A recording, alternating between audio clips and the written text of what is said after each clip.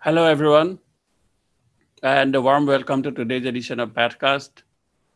Today is Tuesday, September 25, 2023. I'm Rifat Mannan in California, and I'm remotely joined by my good friend Emilio Madrigal, who is in Boston. Today, we are very delighted to welcome Dr. Matthew Elkins, who is Director of Transfusion Medicine at SUNY Upstate Medical University in New York. And we are also joined by pathology residents at Rutgers. And thanks to the residents who are joining us today. And today, Dr. Elkins is going to give a talk on blood bank, and the title of his talk is Transfusion Reactions Overview. And as always, please feel free to post your questions and comments on YouTube and Facebook chat windows, and we will pass them over to Dr. Elkins at the end of the talk. And thank you, Dr. Elkins, for joining us today. Over to you now. Thank you so much. Wonderful introduction, and it's great to be here. Looking forward to first Pathcast from me. Hopefully not the last one. It depends on how badly I do. So good morning, everyone, or afternoon, depending where you're at. This is Matt Elkins. I'm a pathologist up here, and we are in New York, but we are in Syracuse, just in case there's any confusion. So today we're going to talk about transfusion reactions. Now, one of the biggest sources of confusion in life, but certainly in medicine, is miscommunication, right? Almost every issue that we run into, there's a communication issue somewhere in there, right? Every problem. So I always like to define, what are we talking about? Transfusion reactions are anything where there is a negative, unexpected reaction to transfusion of a blood product. I've had people call and say, well, we think of a transfusion reaction, the patient's feeling really good. Like, no, if it's something extra positive, no, we're not going to investigate that. We can make the patient feel worse if you want, but that's not appropriate, right? We've also had when the unexpected is another point. So if you're having expected changes of a transfusion of a blood product, that's not a transfusion reaction. That is an expected change. That's an expected effect of the transfusion. Then I get some of the calls where they haven't been transfused. I just hang up on those because you can't have a transfusion reaction without a transfusion. Okay, so I define that simply because they're recognized that most of our clinical colleagues, nurses, physicians from other backgrounds, most of them will never think of transfusion reactions. They've never heard of it. They don't know what you're talking about, and it's never entered their differential. However, if people have heard of transfusion reactions, they've only heard of the first one we're going to talk about, which is a hemolytic transfusion reaction. And I've had nurses say, oh, there's no hemolysis, so there's no transfusion reaction. No, transfusion reaction is any negative, unexpected reaction to transfusion. So if we look at, this is the list of the transfusion reactions we're hopefully going to get to today. Now we're going to spend the most time on the first one because it's the one that's always on boards. And it's the reason we do a lot of what we do in blood bank is to prevent these hemolytic transfusion reactions. So we will spend the most time on that one because we're also going to use it as a comparison for a number of the other transfusion reactions. So we'll get the first one out of the way. The rest of them we will go faster on, I promise. It won't last all day. So first one is the hemolytic transfusion reaction. This is where there are red cells with an antigen and antibodies that recognize that antigen in somebody's bloodstream at the same time. Now, the example I'm going to use is the most common, where we are giving donor red cells that have an antigen into a patient that has antibodies that recognize that antigen. Now, you can absolutely have the reverse, where we have given plasma, so antibodies that recognize the patient's red cell, an antigen on the patient's red cells. Most commonly, that would be when we're giving incompatible platelets. If you give an O platelet to someone who's not an O, there's a lot of anti-A and anti-B, and that can absolutely cause hemolysis. However, the majority of cases are just what we're showing here, where we gave incompatible red cells. So you transfuse those, and not surprisingly, the antibodies bind to the antigens they're targeted against. And then the patient's own innate immune system are going to result in lysis of those red cells. The antibody-coated red cells get destroyed either intravascularly by complement in the membrane attack complex, or extravascularly by the reticular endothelial system. And you get lysis of the red cells. These decide to be rectangles today. Sometimes they're ovals, today they're rectangles. That's the free hemoglobin. Now, a lot is made between whether the hemolysis is intravascular and extravascular. And if it is a low level of hemolysis, it does matter because extravascular, the cells have already been taken up into macrophages, and then the lysed red cells, the free hemoglobin, stays inside those cells and outside of circulation, whereas intravascular, all of that free hemoglobin goes out into circulation. However, when there is the level of hemolysis that we're talking about for a hemolytic transfusion reaction, there's too much hemolysis for that free hemoglobin to be retained in the reticular endothelial system, and you're going to get free hemoglobin. And that free hemoglobin from those lysed red cells, either directly released in the membrane TAC complex, intravascular, or extravascular, but then leaking back out into the bloodstream, that's what's going to cause the symptoms of this reaction. So how do these patients look? You get fevers, chills, rigors, flank pain, and that is the kidneys screaming. That can be diaphoresis, shortness of breath. The impending sense of doom are med students, when I give this for our medical students, they often chuckle at that because they haven't been in the ICU. If a patient tells you they feel like they're going to die, they might be right. That is a interpretation of the cytokine cascade. They are in SIRS. That's bad. So this can be bad. It can lead to things like kidney damage, pain, SIRS shock, and even death. Couple hundred fatalities due to these hemolytic transfusion reactions every year in the US. It's only a couple hundred, and considering how many transfusions we give, that's a small percentage. It's a small rate, but it's still 200 people. All of this really goes back to the free hemoglobin that is released from the lysed red cells. And this free hemoglobin causes symptoms both directly and indirectly. The organ that is most sensitive to hemoglobin is actually the kidney. The kidney tubule epithelium is really primed to get damaged by free hemoglobin. And that is a whole nother hour talk on why the kidney is so sensitive to free hemoglobin and why it causes such damage, but I don't have time to go into it. So just recognize the kidney is the first thing and the thing that we're most worried about in patient who's having massive amount of hemolysis, whether it's due to hemolytic transfusion reaction or any amount of free hemoglobin, because this can be temporary damage or it can be permanent. We actually had a patient here just a couple of years ago, was not a hemolytic transfusion reaction, but due to autoimmune hemolysis that had so much free hemoglobin that she lost both kidneys. Thankfully, after years, she started to get some kidney function back, amazingly. We weren't expecting that, but recognize you get enough free hemoglobin, the kidneys are so sensitive that they can actually have permanent kidney damage. So this is very important to know, but this kidney damage doesn't really explain this presentation, right? Sure, the flank pain, that makes sense. Anuria, hematuria, sure, but why fevers, chills, rigors? Well, the thing to recognize is that free hemoglobin will bind to nitric oxide. Remember, your endothelial cells make nitric oxide as a locally acting vasodilator and mild anticoagulant. But when hemoglobin binds to nitric oxide and makes methemoglobin is a powerful inducer of pro-inflammatory cytokines. This is where you get your fevers, chills, and SIRS. So it's important to recognize that the clinical presentation of an acute hemolytic transfusion reaction is due to the patient making cytokines. That's important as we look at other transfusion reactions. Another note is if you have massive hemolysis, you're going to scavenge so much nitric oxide that you'll actually can be deficient in nitric oxide, resulting in increased vascular tone, hypercoagulability. This is one of a couple dozen reasons why acute hemolysis can result in hypercoagulability and thrombi. Now, I want to take a slight step to the side and talk about acute versus delayed. So when people think about hemolytic transfusion reactions, usually people are going to think about acute hemolytic transfusion reactions.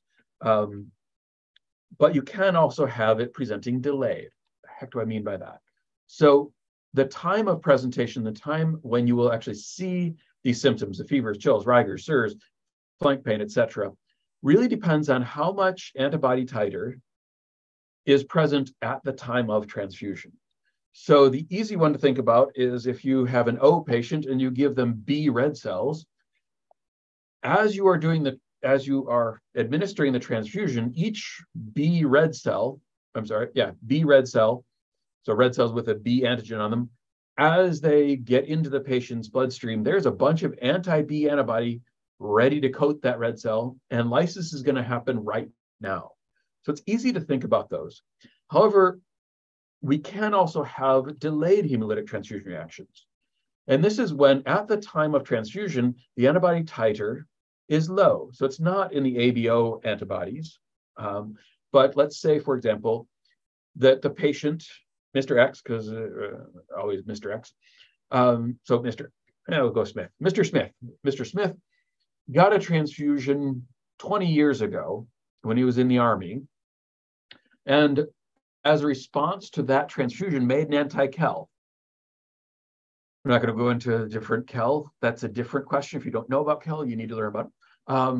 But he made that antibody, but in the intervening 20 years, he hasn't been exposed to the Kel antigen again, because the Kel protein is expressed on red cells. It's expressed on human red cells. You don't get exposed to it outside in other environments. So in those intervening 20 years, his antibody titer has fallen to the point that it's not detectable. So we do a type-in screen's negative. We don't find an anti-Kel because the titer is so low. Now we transfuse, and by bad luck, we give a unit that is positive for the Kel antigen.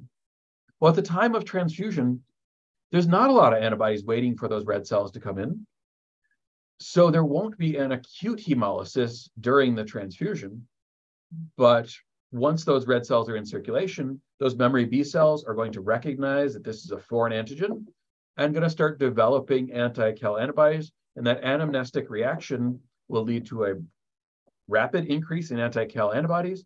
And as that titer gets high enough, you're going to see hemolysis of those transfused red cells. So I include this because, again, most clinicians and nursing and staff don't think about transfusion reactions, but if they do, they're only going to think about it during the transfusion. If it's after the transfusion, whether it's hours or days after the transfusion, nobody's going to think about these delayed hemolytic transfusion reactions. That's why you have to, right? We have to, from the pathology, from the blood bank side, bring this up as a potential to have it in their differential. So which one's worse? Neither, both. So in an acute reaction, you're going to hemolyze everything that you transfuse. However, if you're having symptoms, hopefully they're going to stop the transfusion. And so that minimizes how much of that unit is transfused into the patient. And the amount transfused correlates to how much free hemoglobin is present in circulation at any one time. And the amount of free hemoglobin at any one time determines how bad the reaction is and how much damage is caused. Now, if you look at a delayed reaction, by definition, you finish that transfusion. So they have a whole unit of red cells, or more than one unit of red cells, in their circulation that they're going to lyse.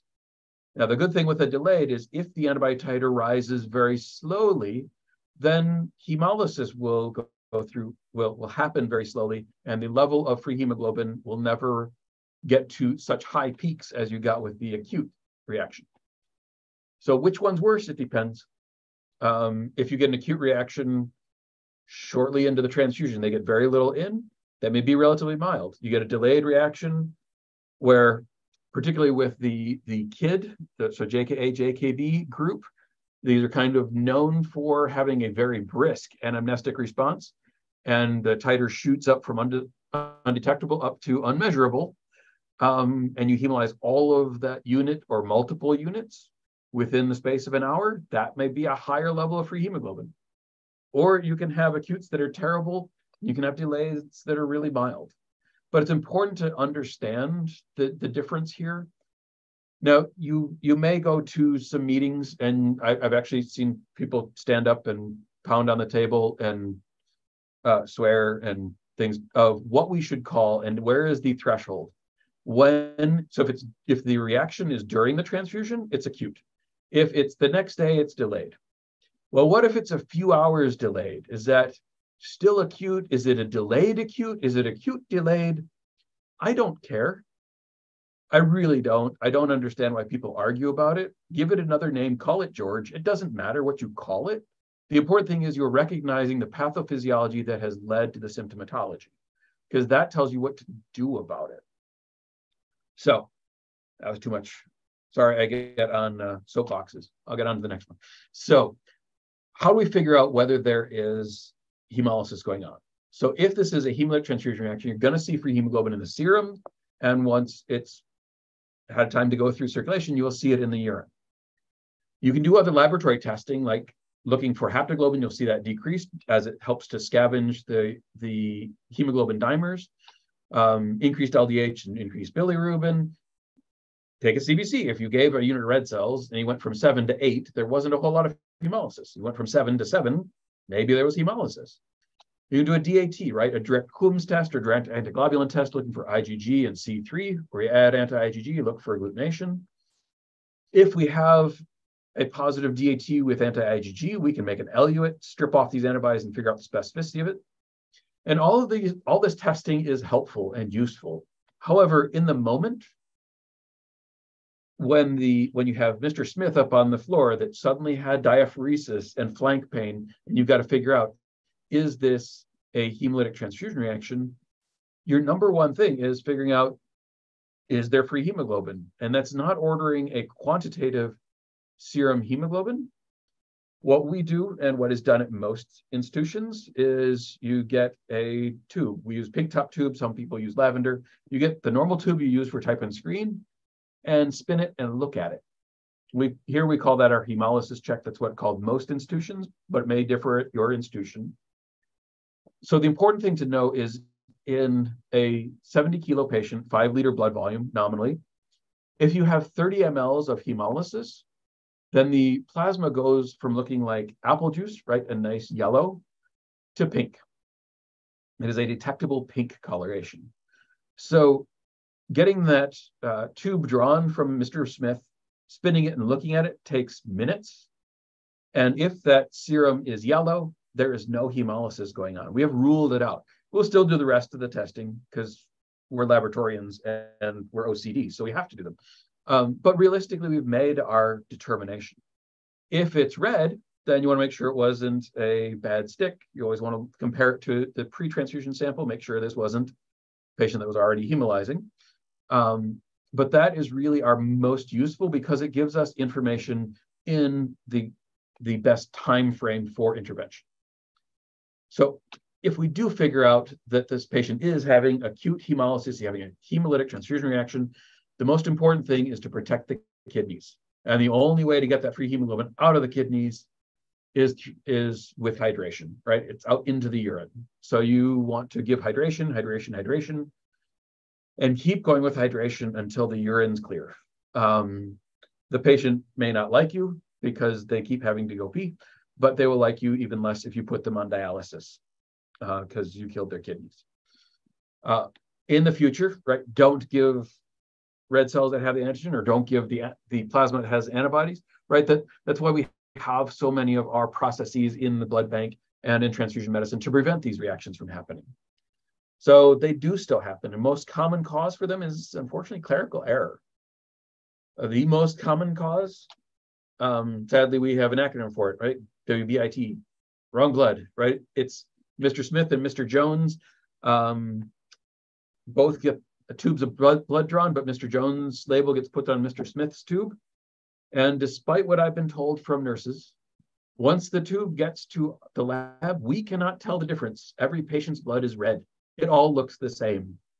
So we have no way of knowing it's wrong, which is why the FDA actually requires a second sampling done sometime in the patient's history to at least use the blood type to make sure it's the right patient.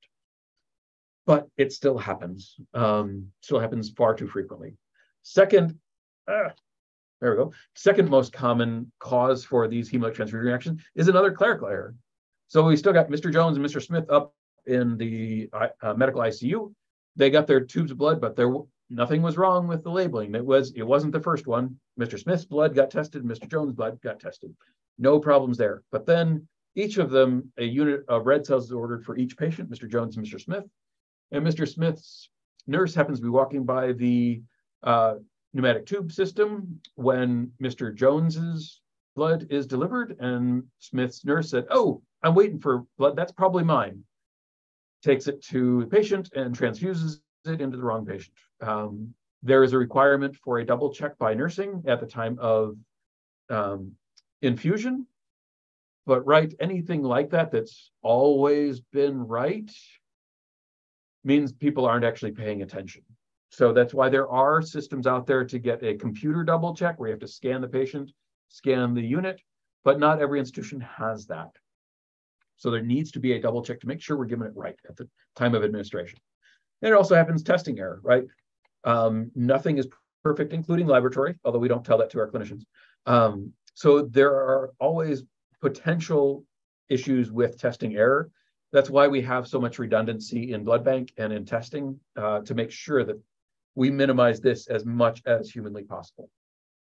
Okay, so that is the first transfusion reaction. Like I say, we won't take nearly as long with the rest of them, but hopefully that all makes sense because we're going to be comparing some of the other transfusion reactions to that one. And like I say, you will deal with these for the rest of your career and certainly on boards and RISE and any other standardized test. Okay, so the first one we care about because it kills people. Second one doesn't kill people, but we care about it because it looks like the first one. So for a lot of our transfusion reactions, we're talking about, we're trying to give stuff from the donor. So there's the red cells, the platelets, the coagulation factors in the plasma, but there's something else along for the ride. So in a febrile non-hemolytic transfusion reaction, what's along for the ride is cytokines. And these cytokines came from the white cells that were in the whole blood.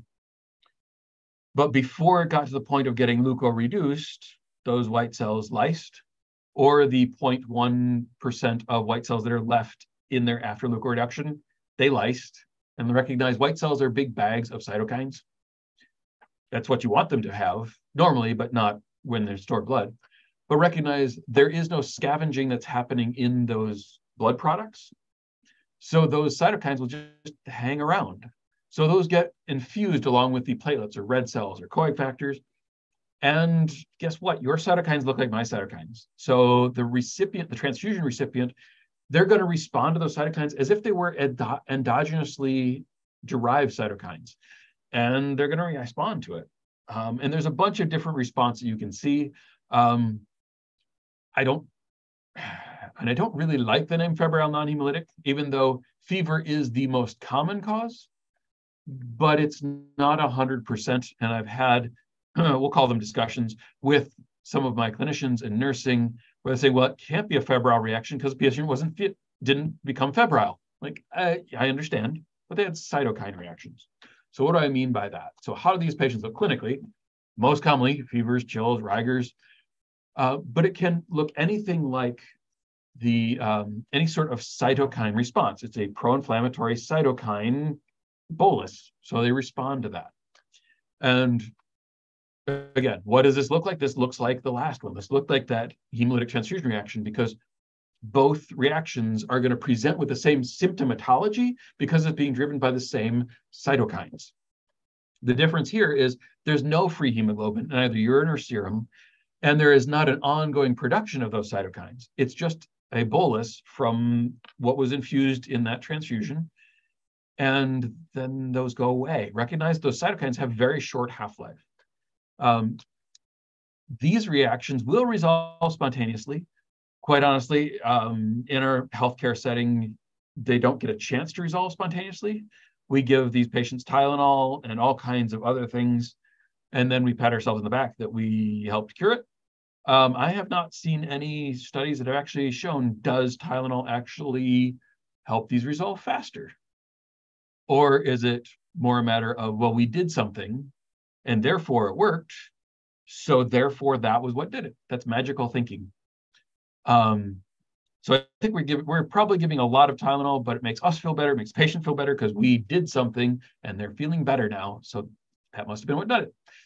But these should resolve spontaneously. If you're seeing symptoms that are lasting more than an hour, more than 90 minutes, or if they're getting worse, that is not a febrile non-hemolytic, because it should be the largest bolus, the largest concentration of those cytokines should be at the time of transfusion. As soon as you stop the transfusion, those levels should be falling. And so symptoms should be declining, not increasing. Now, if you do have a febrile non-hemolytic reaction, there's no need for special blood products. Now, the one caveat to this is if you are at an institution that does not do universal leukoreduction, then you should be. There's really no downside to doing leukoreduction, and it gets rid of, based on the data we have, gets rid of about 75% of these reactions, as well as decreasing the rate of HLA sensitization, decreasing CMV There's all kinds of good things about leukoreduction. If your institution is not doing universal leukoreduction, you should encourage them that they should. But within leukoreduction, it's not that we gave them the wrong blood type. It's not that we gave them bad blood. That unit happened to have a slightly larger concentration of cytokines, and or that patient is a little more sensitive to those cytokines.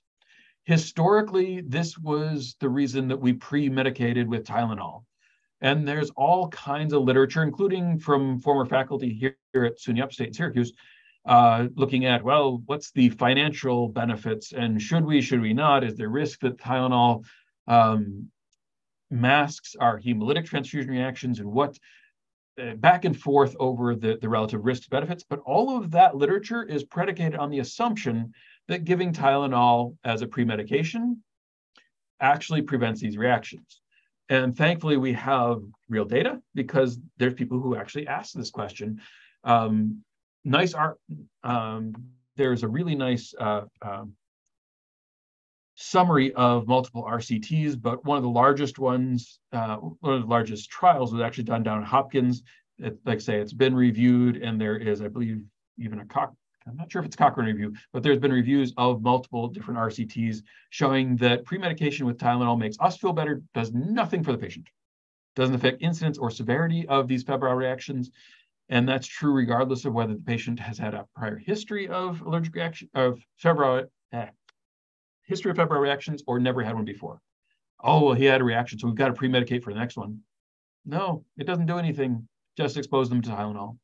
And unfortunately, this goes back into the magical thinking of, oh, well, the patient had a reaction once. We've given him Tylenol ever since, and he's never had a reaction. It's magical thinking.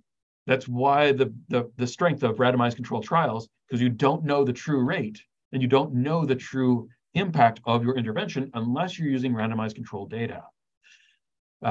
Otherwise, it's, the patient, yes, they reacted to that one, and they wouldn't have reacted to any of the other ones. The Tylenol just gave them more Tylenol.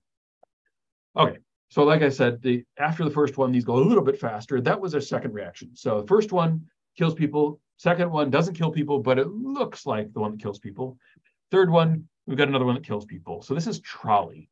So in this reaction, what's coming across with the red cells, platelets, cofactors, what you're trying to give the patient are antibodies. And these are anti-HLA antibodies. So this is a donor who has been sensitized to someone else's HLA, and they've made HLA antibodies. Those get transfused into the patient by bad luck, happenstance, providence, whatever.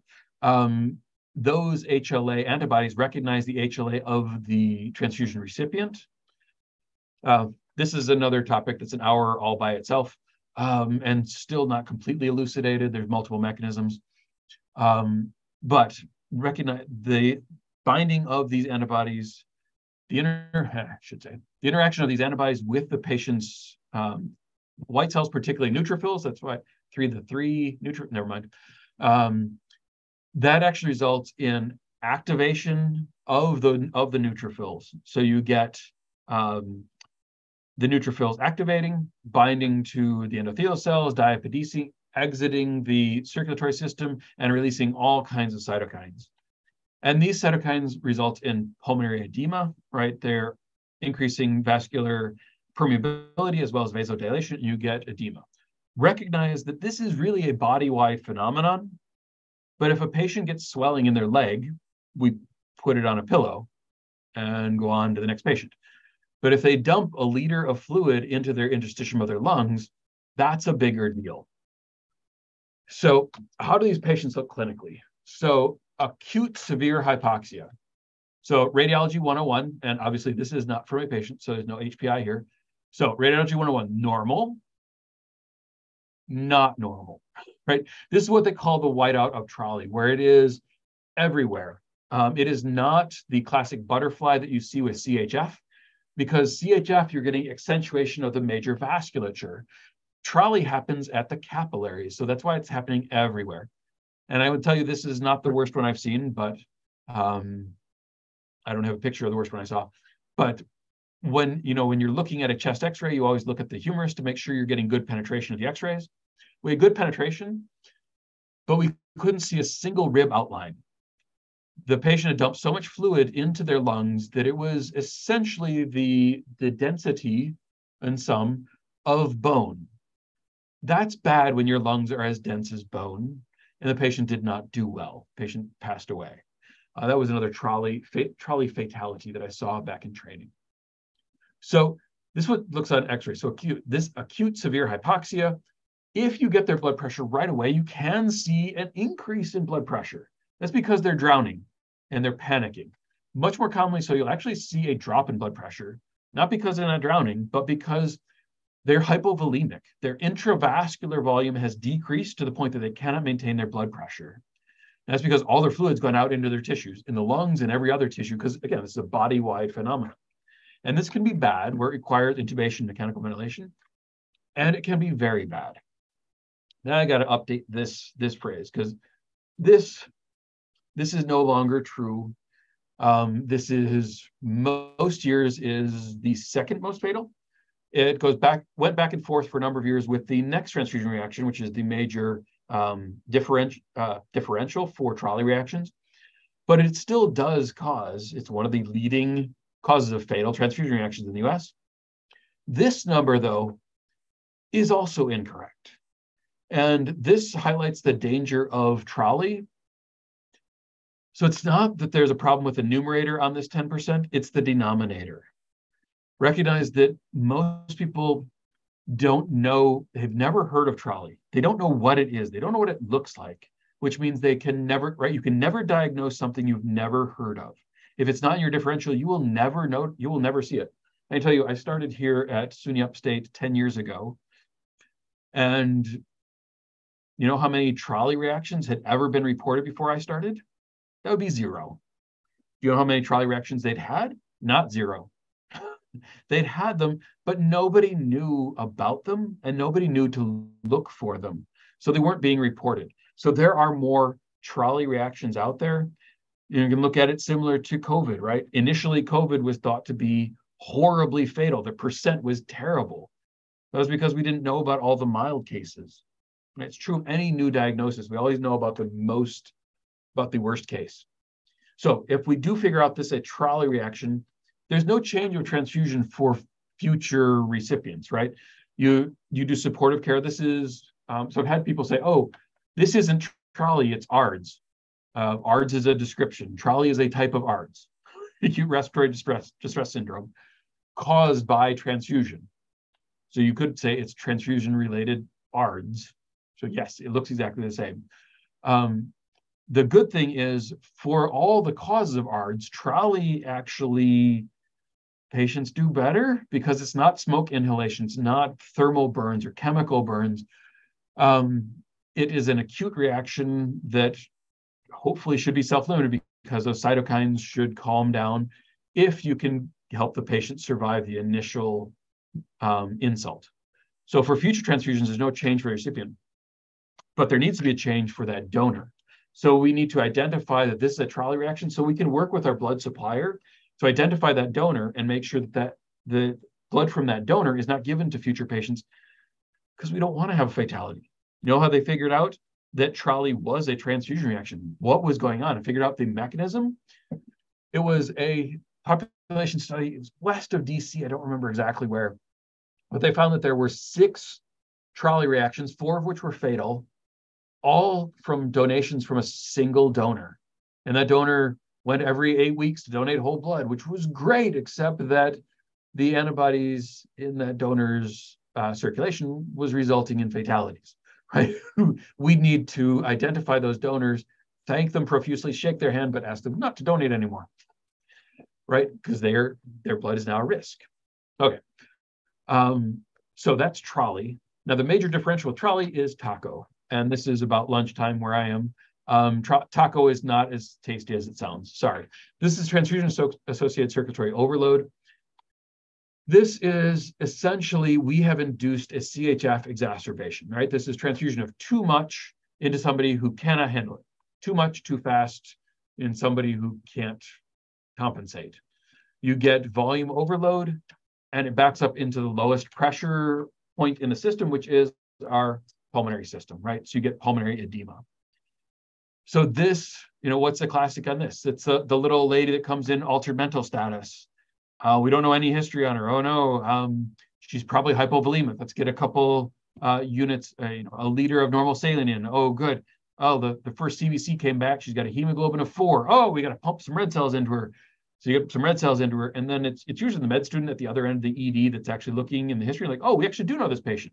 This patient has CHF, and her ejection fraction is 5%. Right. And now they look at the table and the patient's drowning. Why? Because all that fluid they put in has now gone to the lungs and they've overloaded. So that's a little easier to understand and easier to diagnose. There's another way this presents. It's typically patients who do have CHF, pre-existing, long-standing CHF, but now they've been in the hospital. They've been admitted for their CHF exacerbation for the last week, and they've been using diuretics. They've gotten 2 liters off of the patient, but now they gave a unit of red cells and suddenly they can't breathe. We call up and say, oh, I think this could be overload. Like, you weren't listening. The patient's 2 liters negative. We only gave 300 mLs of red cells. Right. But it wasn't 300 mLs of saline. This was 300 mLs of red cells. And red cells provide a large oncotic pressure. Right? Normally we think of oncotic pressure as the proteins, the albumin and the other proteins in the plasma, but red cells themselves provide a large oncotic pressure. And when you're giving a red cell unit, that is a lot of red cells. Those are concentrated red cells.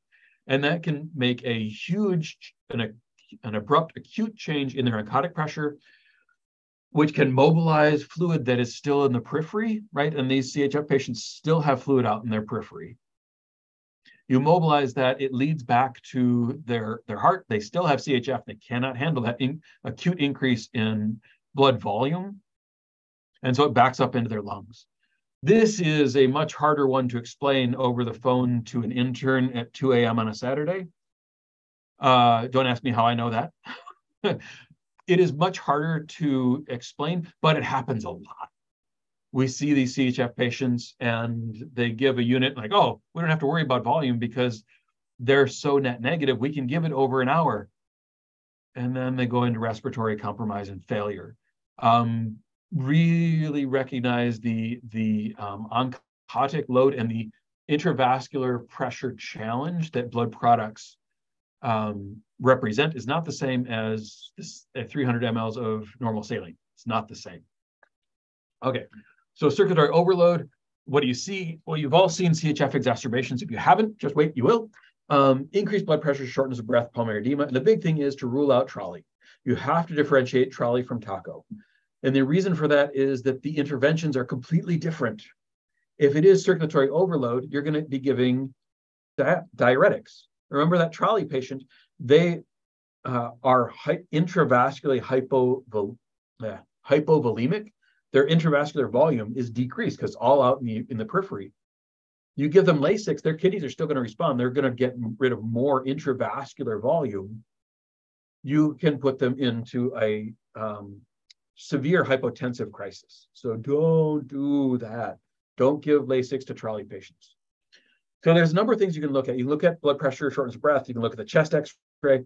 One of the things I always try to point out when I'm talking with my clinicians is you can also use BNP, the brain natriuretic peptide, or pro-BNP, whichever one you want to use, because that is a measure of atrial pressure, right heart strain. So you say, oh, well, the patient had this transfusion reaction. We drew a BNP and it was 1,000. Well, that doesn't tell you whether it is overload or trolley. because you need to know what the baseline is. And this is the reason I bring this up for my clinical colleagues, is remember that they've got at least one tube out there from before the transfusion. If nothing else, they've got the type and screen. And we can run a BNP off of that same sample. And now you have a pre and a post. And if the pre-transfusion BNP was 1,000, post-transfusion is 1,000, it is not overload. You're looking at trolley. If the pre was 200 and the post is 1,000, you're looking at overload. So using BNP, there's nice publications showing that use of BNP can increase your sensitivity and specificity of making this differential between trolley and taco by about 10% on both sides. So if you figure out that with whatever measures, using BNP, using whatever evidence, you figure out that it's overload, here you would do just like you would for any CHF exacerbation. Treatment is supportive, possibly diuretics. In the future, run the transfusion slowly. Remind your clinicians that they do have, per FDA, you have up to 4 hours from when the blood product leaves your blood bank or whatever monitored storage you have. If 4 hours is still not long enough, most blood banks, and can't say all, check with your blood bank, are able to split units, right? We normally talk about splitting units for pediatric, but you use the same thing for these CHF patients that cannot handle it. You split a unit, give them half a unit, give them a third of a unit, give a fourth of a unit. The rest of that unit goes back in the fridge, and the 4-hour time limit has not started on the rest of that unit. So you can give one unit over longer than 4 hours as long as each aliquot that comes out of our blood bank's control is transfused under that 4-hour limit. That's probably confusing. Maybe replay this a second time or give me a call. So if a patient does have overload, it's not because we got the wrong ABO. It's not because of antibodies. It's just too much, too fast. Somebody couldn't handle it. Okay. Hopefully some of that was not confusing. So our next transfusion reaction is another one that results in fatalities. And this is transfusion of blood products most commonly reported with platelets, at least percentage-wise, that are contaminated with bacteria and enough bacteria to cause an immediate reaction. The assumption is that every donation has bacteria in it. Why? Because we get it from people. We go through their antecubital vein. There's probably some bacteria that gets into every blood donation. But as long as there's not enough of that bacteria at the time of transfusion, the recipient's immune system will take care of that bacteria and we won't see a reaction. So these are the ones where there is enough bacteria you're actually causing acute reaction. So we use it as platelets. Yes, that's my picture of platelets that have been contaminated with bacteria. They get transfused. What's going to happen? The patient's immune system is going to recognize the bacteria and they're going to respond to it as they should. The patients will look septic. Why? Because we made them septic. We put bacteria into their bloodstream. They're now septic. So this is most commonly, and certainly on boards and on RISE, they're going to talk about platelets. And percentage-wise, this is, or historically, has been more commonly seen with platelets because platelets are kept at room temperature, which allow the growth of the most common contaminants, which are skin flora, mostly staph strains. So that's not surprising. This is less of a problem now. For those of you who are not aware, there was a change to the FDA right in time with COVID. So it's been delayed as full implementation to really address this, particularly with platelets. But you can also see this with red cells. If the contamination is with bacteria that can grow at 4 degrees, where red cells are maintained, you can absolutely see septic reactions with red cells. Percentage-wise, because we give a lot more red cells, percentage-wise, it is a low risk with red cells. But overall, if you look at the incidence of septic reactions with platelets, septic reactions with red cells, they're kind of similar number of cases. The thing is, percentage-wise, it's much more common with platelets, or has been. We'll talk about that in a second. So how do these patients look? They look septic. Again, if you haven't seen a septic patient, just wait, you will. And these can be very severe, up to organ shock, organ failure and shock and death. If we're suspecting this type of transfusion reaction, we really want to get a gram stain culture of both the bag and the recipient. The reason we want to do both is we want to test the unit and the patient to confirm that it is the same organism, to make sure that it was actually coming from the unit. Now, I have people say, well, let's just culture the bag, and whatever we find in the bag, that must be what's infecting the patient. Yeah, in an ideal world, that would work. Because in an ideal world, the patient would have this reaction looking like this, and the bag and tubing would be disconnected still together, put into a sterile bag, brought down to the blood bank, taken over still in that sterile bag to microbiology. They'll put it under a hood and able to undock the administration set from the unit, swab the unit, and that's what they'll grow for their, inoculate into their blood cultures. What really happens is they see a patient like this, and everybody grabs the unit and the tubing and everything, rips it all apart, throws it into a bag, into the trash. And the blood bank staff is calling up for a couple hours to say, hey, we need that unit. Can you send us the unit? They're like, well, we're taking care of a patient that looks like this. We'll get to it when we get to it. So 4 hours later, somebody says, oh, okay, we need to get the unit. So they pull it out of the trash and hand it to the blood bank. Well, guess what? We're going to culture in microbiology is whatever happened to be in the trash, whatever happened to be touching that access port. So we don't want to just do that. Well, the flip side, well, why don't we just culture the patient, and whatever grows, what must have come from the unit, because they were fine, and then we started the transfusion and they looked like this, so it must have been the unit. Not really. And the problem with this is that a lot of our transfusions are given through indwelling lines, whether it's central lines or peripheral IVs, whatever. And I can tell you our ID folk don't like me saying this, but it's true. Infected lines are much more common than infected units. And the worry there is if we assume that the bacteria growing in the patient's circulation came from that unit, they might not take that line out.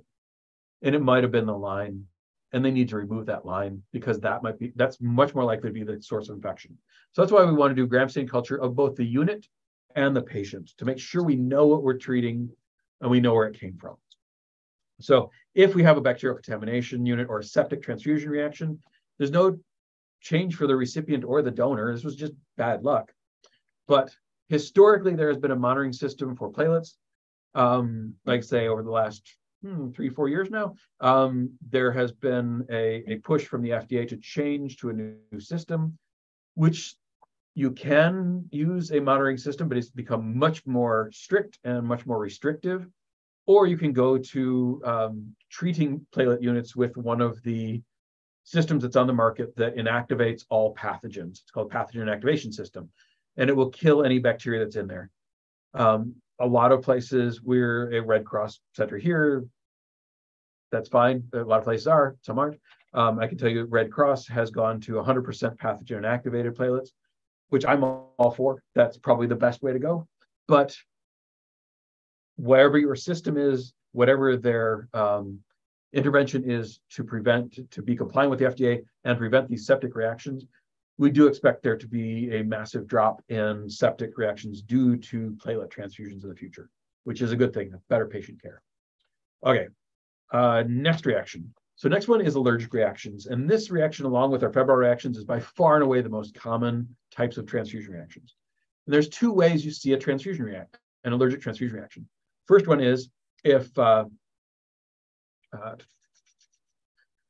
we have a donor, usually I pick on somebody in the audience, but I don't know the audience, so I'm not going to. If we have Mr. Smith is now our donor, and Mr. Smith says, you know what, I'm going to go in and donate.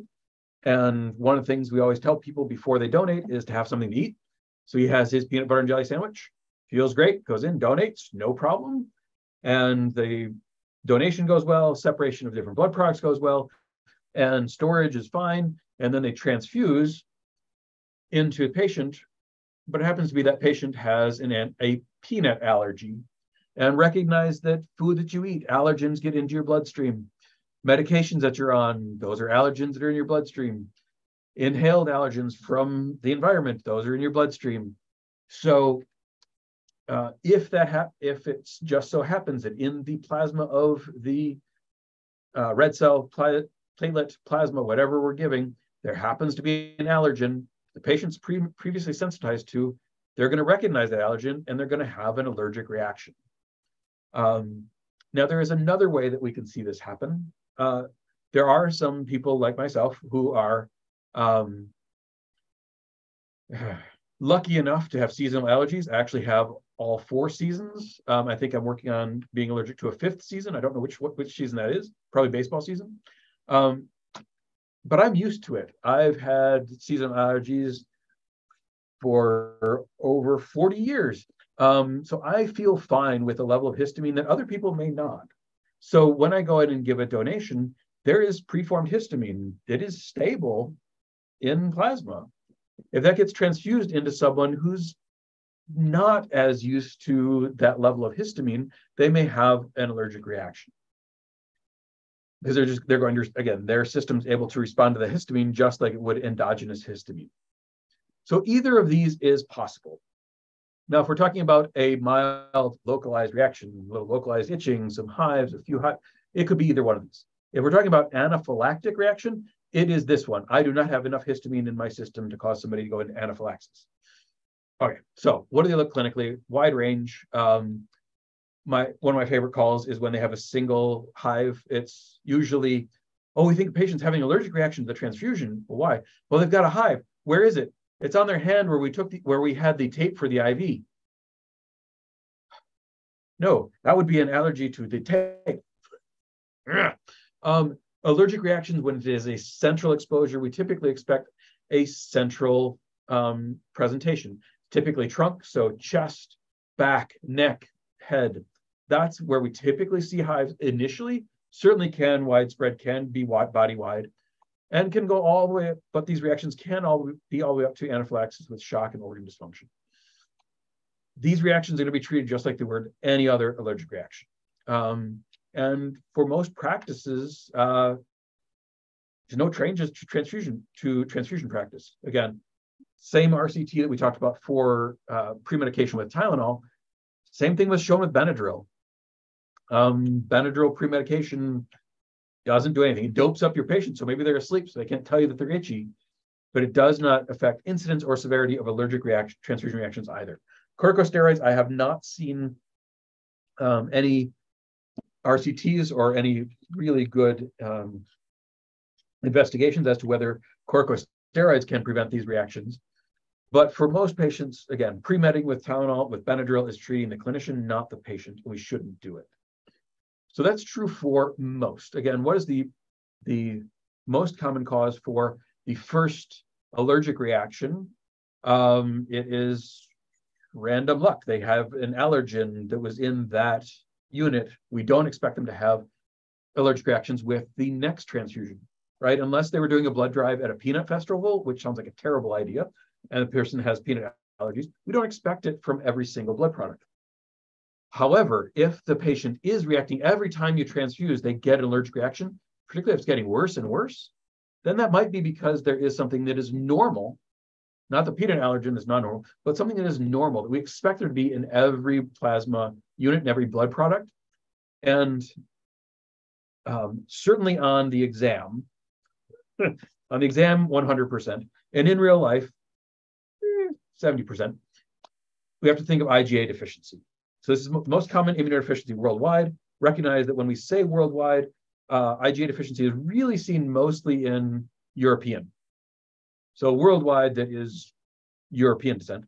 Again, we expect there to be IgA in most blood products. So if someone is IgA negative, meaning they make no IgA, when they get exposed to IgA, they can make an antibody. And if they happen to make an IgE, anti-IgA, then they're going to have an allergic reaction every time you transfuse.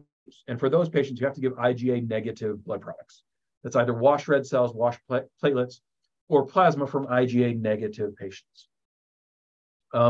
Is this 100% of allergic reactions in the real world? No. There's lots of other ones, and happy to come back and do another talk on that. But there are lots of other things that can cause allergic reactions. But IgA is the one, again, on the exam, it's always IgA. In real life, that is something you should look at first. but don't assume that that absolutely is the only thing that can cause it. It's not. Okay. Next transfusion reaction. Now this is one that's different. Hold on. So most of the transfusion reaction, the quote, air quotes here, weird thing has been something coming with the donor, right? It's been antibodies coming from the donor, bacteria, allergens, something coming across with the donated platelets or red cells or plasma. But for post-transfusion purpura, it's the recipient that's the weird thing. So recognize, we're going to be talking about HPA. So HPA, there is a whole system of antigens that are only expressed on platelets. That's why the name HPA is human platelet antigens. These are only expressed on platelets. They're expressed mostly on the 2B3A or 159 receptors. And just like other antigens, are there anything else you make in the body, if, how should I say this? If you get exposed to something that you don't make, you can make an antibody. So we're going to use HPA1A. It is the most common one. Again, on the test, it's always HPA1A. In real life, there's almost 30 different HPA antigens, and it could be any of those. But we'll use HPA1A because it is the most commonly one seen. So HPA1, everyone expresses. Everyone expresses 2 copies of HPA1 gene. HPA1A is the wild type. HPA1B is the rare mutant type. It's the rare allele that's seen. So here, the weird thing is the recipient is HPA1B homozygote, which means they don't have HPA1A. Now, that's fine. Their platelets work fine for them. Life goes on until they get exposed to platelets from somebody else. That could be during pregnancy, transfusion, whatever. And now their immune system has seen HPA1A, and they made an antibody. Okay, no big deal. Life goes on until they need a platelet transfusion. So they get exposed to platelets a second time. And now you have a brisk anamnestic response. You get a lot of these antibodies made. The antibodies are going to bind to the recipient's platelets. I'm sorry, going to bind to the donated platelets, and it's going to lyse them. But then the problem that causes post-transfusion purpura is, and I'm going to tell you the unknown mechanism, but these antibodies actually start recognizing the patient's own platelets and lysing them. And I put this cop out on here, unknown mechanism, but I'm going to go into the mechanism.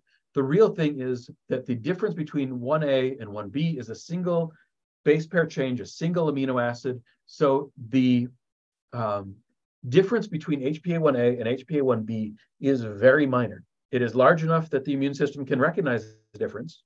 And you can have antibodies that preferentially bind one and not the other. The problem is that these antibodies may be directed 100% against HPA1A, but they still bind 1%, let's say, to HPA1B. And after that initial sensitization, when there were, pulling numbers out, let's say 10,000 antibodies in the patient's bloodstream, and only 1% binding, doesn't cause any problems.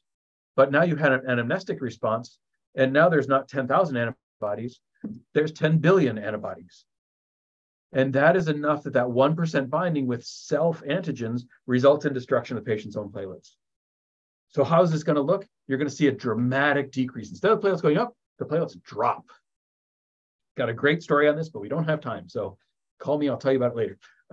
So the dramatic drop in platelets, and not talking about, oh, we were at 45, we gave a unit to get up to 50, and now it's 44. This is, we were at 70, we gave a unit, and now they're at 1. That's the type of dramatic decrease we're talking about. It is down to single digits, undetectable. And not surprising, when the platelets are that low, you're going to get purpura and ecchymoses. And it's a problem because if you transfuse any more platelets, you're going to at least possibly, likely potentiate the antibody production, which is going to potentiate this downward spiral. So you don't want to give platelets for prophylactic, but only if there is life-threatening bleed. Now, these will spontaneously resolve. Like if you think of Guillain-Barré or AIDP, as we're supposed to call it now, where you've got an autoantibody against a foreign antigen, you make a bunch of antibodies, but once the foreign antigen is gone, the antibody titers will naturally decline over time. Same thing here. Their own self-platelet antigens are not going to potentiate the antibody production. So the antibody titer ramps up in response to those foreign platelets. Now I'll destroy it out of the system. And then you're going to see the titer will drop over time. Once it drops below the point where it's destroying all platelets, you're going to see the platelet count come back up. If you can't wait that long, you can treat it with IVIG or plasmapheresis, and that will shorten, similar to AIDP or Guillain-Barré, that will shorten the time to resolution. HPA1A, also known as PLA1 or CD61, we can do flow cytometry for this, rarely done. And it is on, like say, it's on 3A. There are some of the HPAs that are on 2B, some of them are on the 159 receptor, etc. Last note on this one is recognize these are IgG antibodies. So if mom is HPA1B homozygote, baby greater than 99% has HPA1A, and will make platelets in utero, those platelets can get across the placenta and stimulate mom's immune system, make a really high level of anti-HPA1A, and those IgG antibodies can cross back across the placenta and cause this neonatal alloimmune thrombocytopenia, NAIT. And this can be one of many causes of repeat fetal losses. Can also present as intracranial bleeding at birth, or at least risk of it. That's obviously, I'm over time already. So that is another topic that really you want to look into. It's certainly on boards, but much more importantly, you need to know how to be able to treat that in the moment if this actually happens at your institution. Okay, last one, and I promise this will be quick because we don't know much about it. So pain transfusion reactions, these have only been reported with red cells, not with other blood products. Start a red cell transfusion, patient has zero pain, and within the first 30 minutes, they get severe, and this is 15 out of 10 pain, most commonly hips and lower back, but can be up to the chest. You stop the transfusion and the pain all goes away. Now, this is a diagnosis of exclusion, so you're certainly going to look for hemolysis, right? That could present as chest pain and flank pain. So you're going to do all of your testing, all of it's negative. So again, pain disappears entirely. Supportive care only. In all of these reported transfusion reactions, there's not been any long-term sequelae. It is specific to that unit in that patient. If you restart that unit, the pain will come back. Do not start that unit. But interestingly, they've actually done studies where they found pain reactions that were the result of a double donation, right? There are two red cells that were collected at the same time. They tracked back the other unit from that donation, and that was transfusion patient, no problems.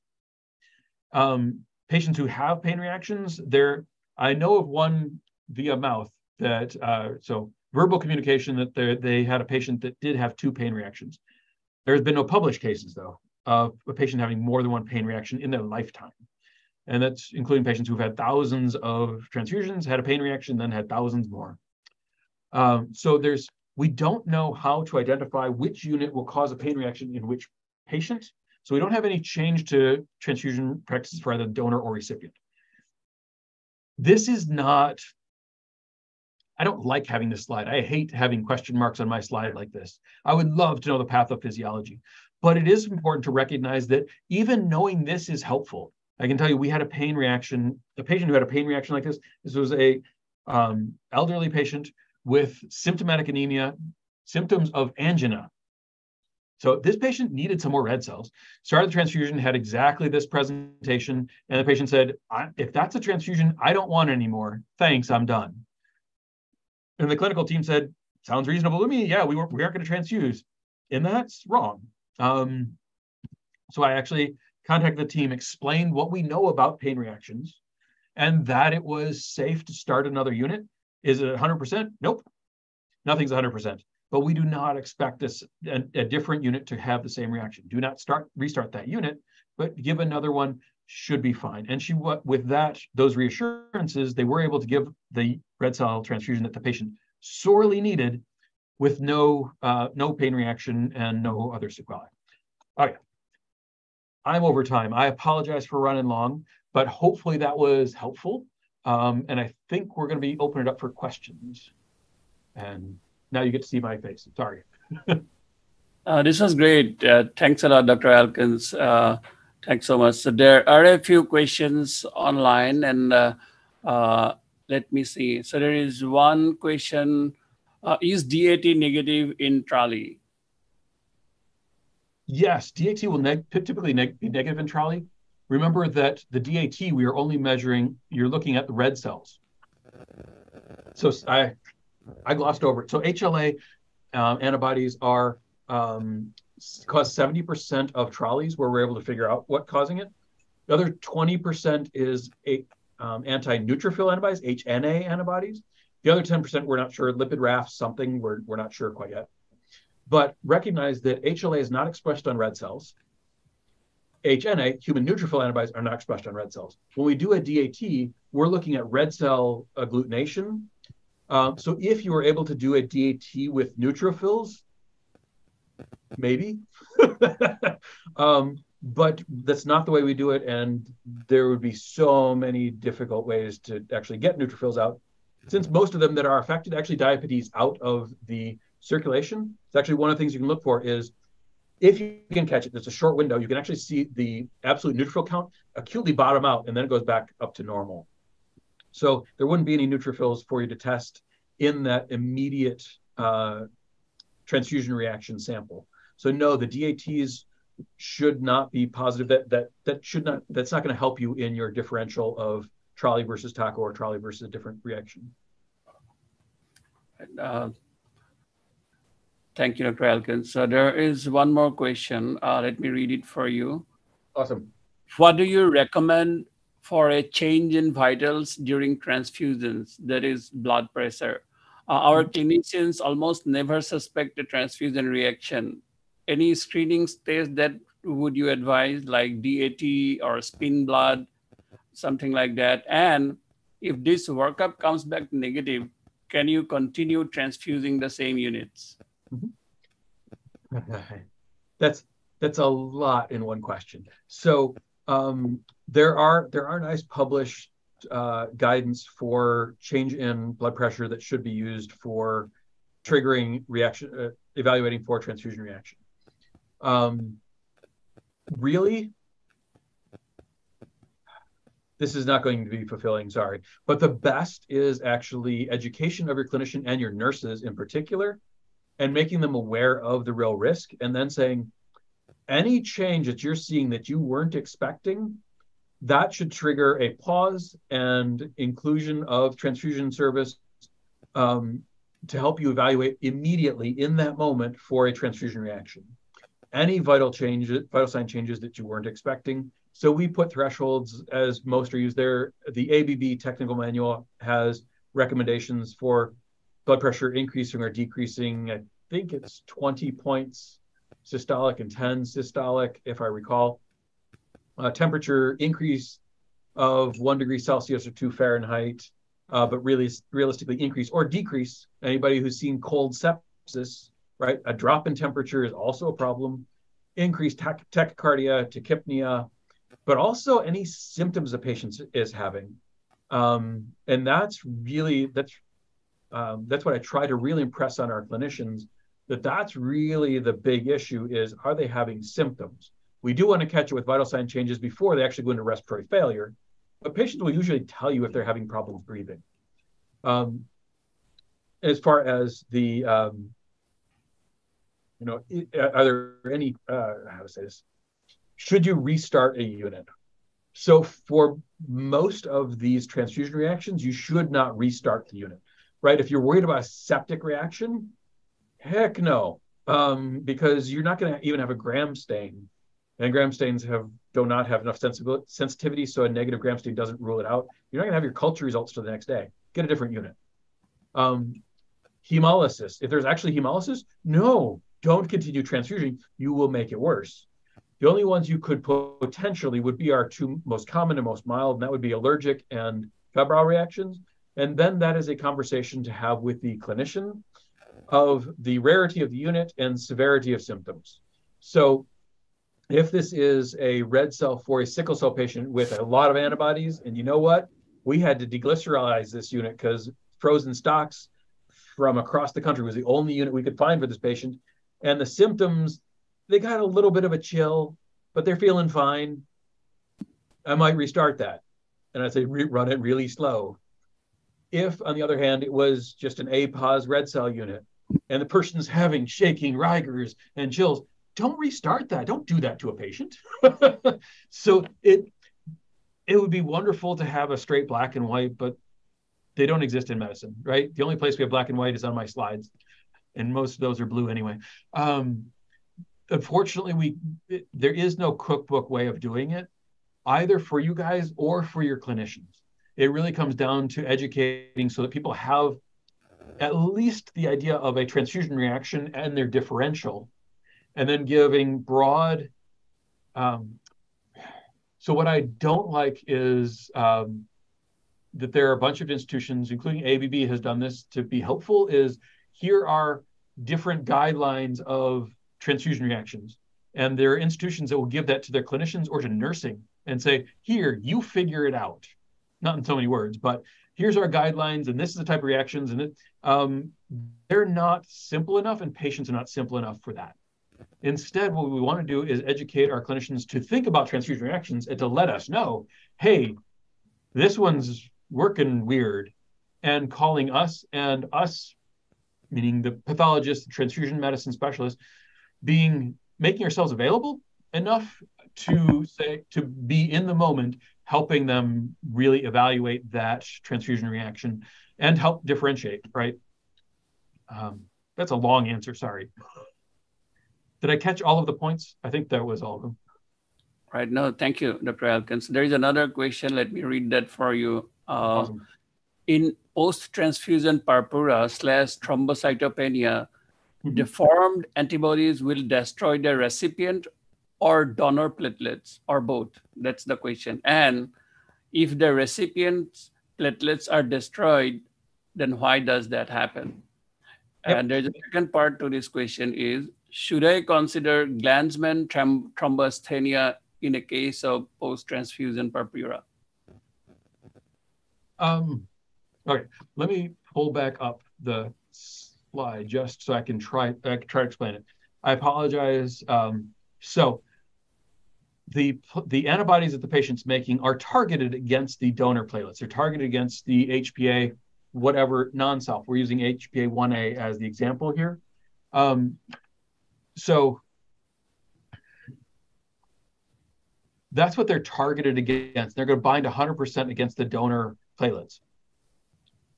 And this can be one source of platelet refractoriness where you transfuse and the platelets don't go up. What could be because they have HPA antibodies.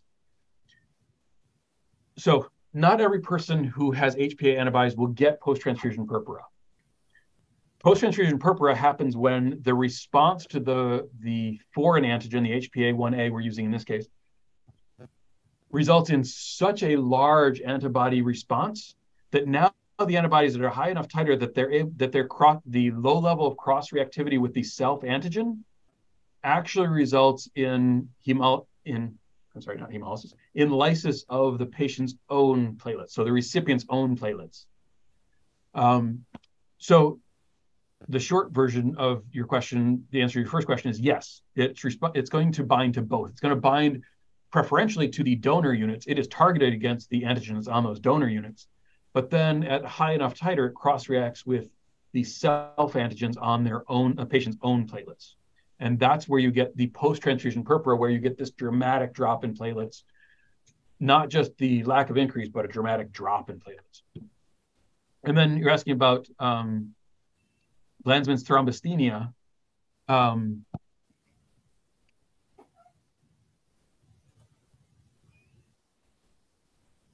So you'd certainly have to worry about someone with Glanzmann's thrombasthenia being able to make anti-HPA-1 if they are a true null for the 2B3A. But most Glanzmann's patients, they still make the 2B3A, if I remember that right. I always get Glanzmann's and Bernard Soulier mixed up, but Fitzglansman, whichever one misses the 2B3A, they usually still actually form 2B3A and express it on their platelets, but it's a non-functional or decreased function form.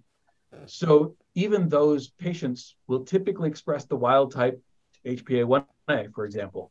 So those, I shouldn't make this categorical. I have never seen any correlation between patients with Glanzmann's or Bernard Soulier or anything with post-transfusion purpura or with HPA antibodies. Might be out there, sounds like a good resident project, but we wouldn't just from knowing the pathophysiology expect that correlation. So hopefully that answered the question. Right. So there's one last question, Dr. Elkins. So this is there a best single test to differentiate Trali from Taco? No. Short answer is there isn't. Having